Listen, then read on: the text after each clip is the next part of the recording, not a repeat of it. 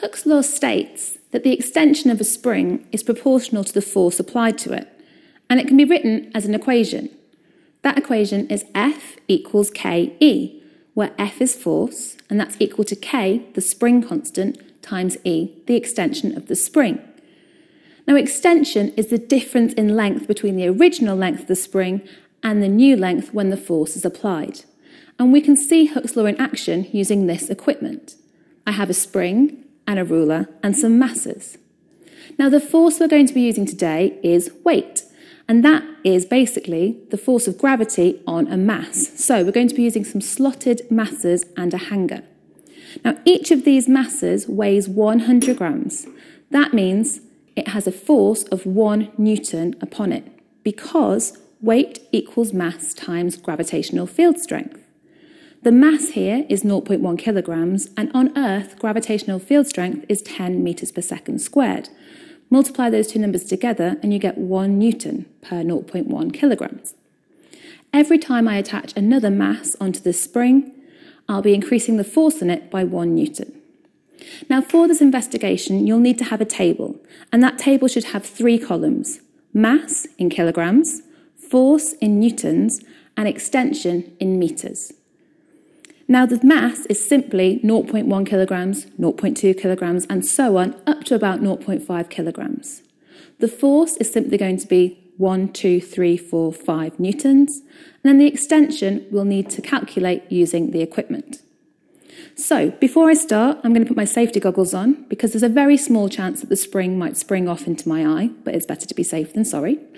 And I'm going to start the experiment. Now, the first thing I need to do is measure my original length, and I'm going to do that using the second ruler here to make my measurement as precise as possible. Now, if I choose to measure always from the bottom of the spring, like this, I can see that this is at 50 centimetres or 0.5 metres.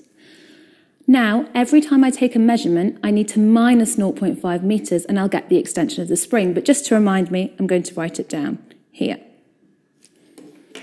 Okay. Now I start adding some force or masses to the spring. I start with 100 grams, which is 1 Newton. You need to let the spring settle, it might bounce around for a little bit, and then you measure from the same point as before and see what you get. So here I can see that I'm on about 0.53 metres. That means I've got an extension of 0.03 metres. So I'm going to write that down in my table. So for 100 grams, which is a force of 1 Newton, I have an extension of 0.03 metres. Next, I add another mass. This is the same as having 2 newtons of force. I let it settle, and I measure again.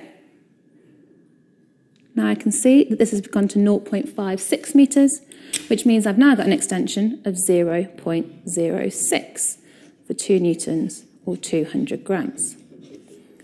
My next step will be for 300 grams or 3 newtons, and you might be able to now predict what the extension will be.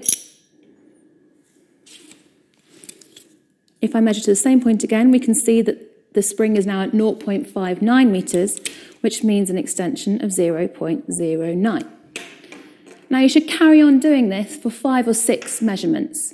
You need to be careful not to put too much weight on there, because eventually you will stretch the spring so much that it won't go back, but you should be fine up to about 500, 600, 700 grams. And you should be able to see that each time you add 1 Newton of force, you're extending by the same amount. So in this case, each 1 Newton of force is making this spring extend by 0.03 metres or 3 centimetres. Now, if we plotted this on a graph, that would give you a lovely straight line, with the gradient being the spring constant K.